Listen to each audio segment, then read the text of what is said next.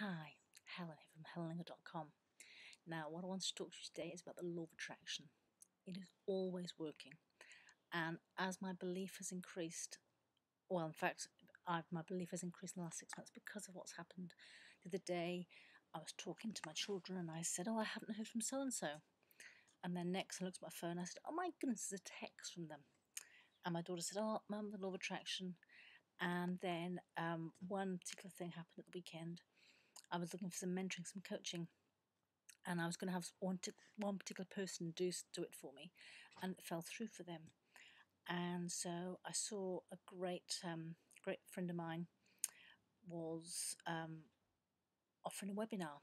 Didn't know what it was about, but I thought, I love this guy, so I'll jump on there. So I got up early on Sunday morning and caught the last half hour of the webinar, and it was offering coaching, mentoring, a greatly reduced price.